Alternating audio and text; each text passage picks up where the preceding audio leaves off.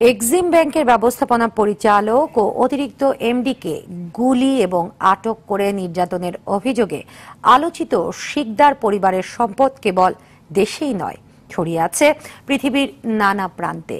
এমন খবর গণমাধ্যমে প্রকাশিত হওয়ার পর আরও একবার আলোচনা সমালোচনার ঝড় উঠেছে। প্রশ্ন উঠেছে, এসব সম্পদের ব্যাপারে কতটা জানে বাংলাদেশ ব্যাংক? তবে এখন পর্যন্ত নিশ্চুপ ব্যাংক কর্তৃপক্ষ। টিআইবি বলছে এখনই বিষয়টি খতিয়ে দেখা উচিত। জুবায়ের সাদি রিপোর্টে বিস্তারিত।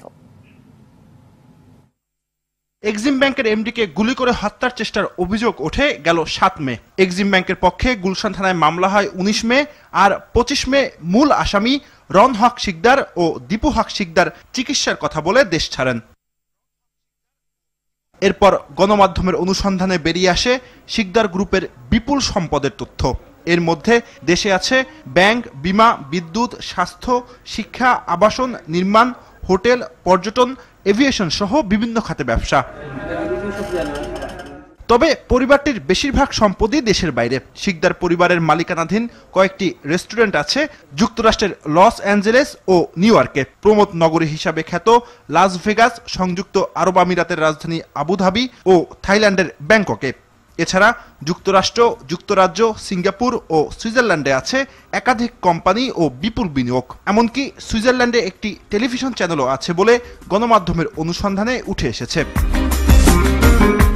বাংলাদেশ ব্যাংক বলছে এসব বিনিয়োগের কোনো তথ্য তাদের কাছে নেই, যদিও এ নিয়ে ব্যাংকের কেউ সরাসরি কথা বলতে রাজি নন।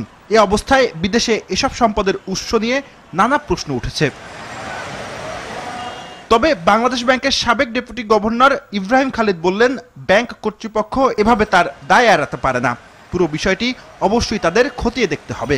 বাংলাদেশ ব্যাংকের ইন্টেলিজেন্স ইউনিট একটা করতে পারে, ইনকোয়ারি বা তদন্ত করে দেখতে পারে যে আসল সত্যটা কি, কোথা থেকে টাকা গেল।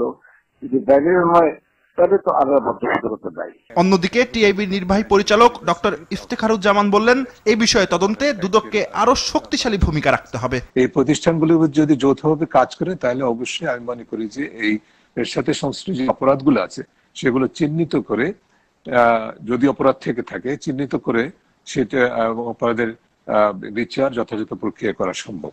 এদিকে গণমাধ্যমে প্রকাশিত সংবাদের বিষয়ে প্রতিবাদ জানিয়েছে শিকদার গ্রুপের ভাইস প্রেসিডেন্ট মাহফুজুর রহমান স্বাক্ষরিত এক প্রতিবাদপত্রে প্রকাশিত সংবাদে বিভ্রান্তিমূলক ও কিছু অবিবেচিত মন্তব্যের অভিযোগ করে একে ভিত্তিহীন দাবি করা হয়েছে।